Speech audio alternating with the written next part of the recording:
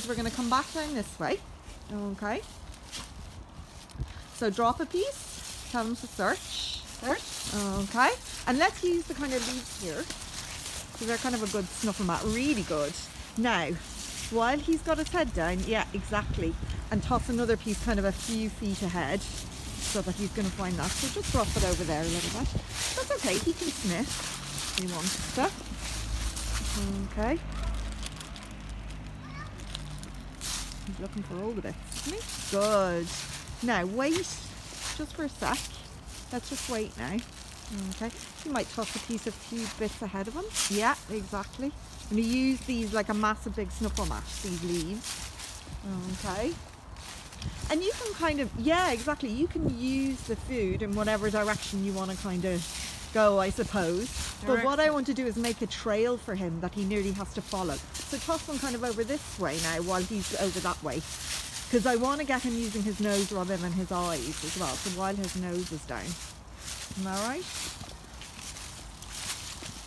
Really nice sniffing now. Really good. And while his nose is down now, make another little trail for him whatever way you want him to be going.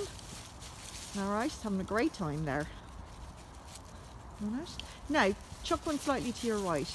There's loads of fruit here.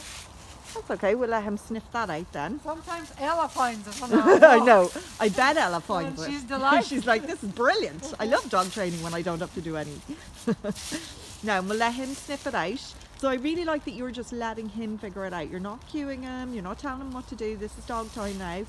He's just sniffing around, isn't he? Now, and we'll come this way a little bit. Really good now, that's lovely. And look at his nose. Look at how engaged his nose is now. And look at how little checking in with you he has done. So rather than standing in front of you just going, I'm just going to eat things. Okay. And so this is exhausting for him, but it also gives you a break, doesn't it? I'm delighted. So it's not just now, we come out of the house and we just go bananas. Those leaves are brilliant.